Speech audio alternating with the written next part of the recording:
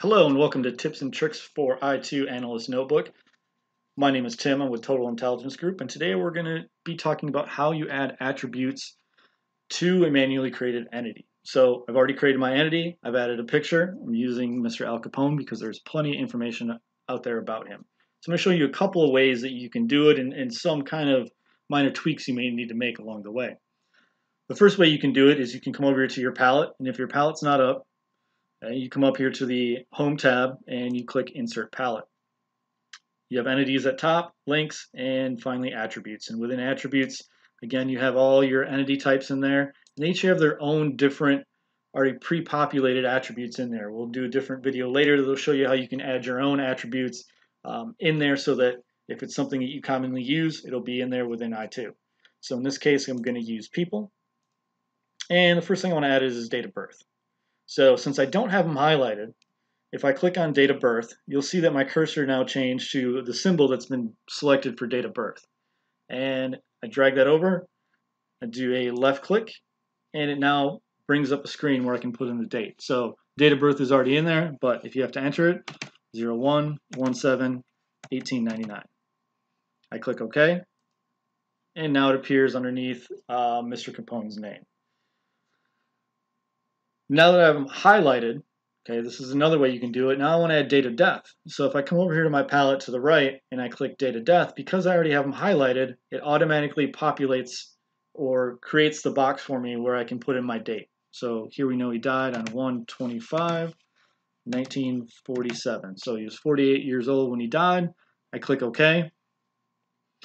And now it's added date of death to my entity as well. So that's using the palette and how the two different ways you can do it through the palette. The third way I'm going to show you is through the actual entity edit box. So if I double click on Al Capone, it pops up my edit icon box.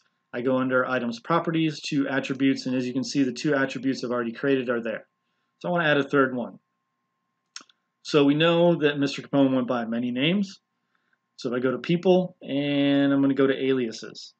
Okay, so more popular, we knew him as Scarface. So I'm going to type in Scarface.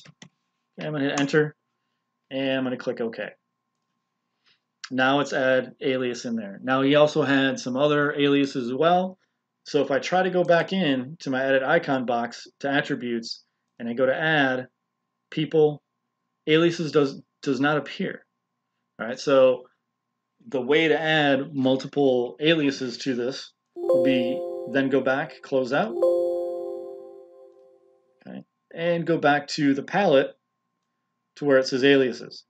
Since he's highlighted, all I have to do is click it on, and now I can put in there any other aliases. So as you can see, he was also known as public enemy number 1. Okay, and since I already have it in there, it's kind of pre-populating it for me. I click OK, and it adds it on a different line underneath aliases as public enemy number 1. Now you can do this for any attributes you have. Again, things like addresses, those are going to be their own separate entities, probably under a location. But you can put any other information that you have in there, distinguishing marks, okay, if you had any scars. If you had an email address, of course we know email address didn't exist back then, but you could put email address in as well, ethnic origin, his nationality we could put in there. So if we scroll down to nationality, and I click on nationality, as you can see, there's already been some pre-populated nationalities in here: American, British, Dutch, Finnish, French, German, Irish, Italian, Norwegian, Spanish, Swedish. So anytime I type a new nationality in here, it's going to populate in that list. So it's a quick way that you can go in and select the nationality if it's already been in there. So I'm just going to go ahead and click American and click OK, and now it adds that to my entity as well. This was adding attributes to a manually created entity. Again, this is Tim with Total Intelligence Group with tips and tricks for Analyst Notebook I2.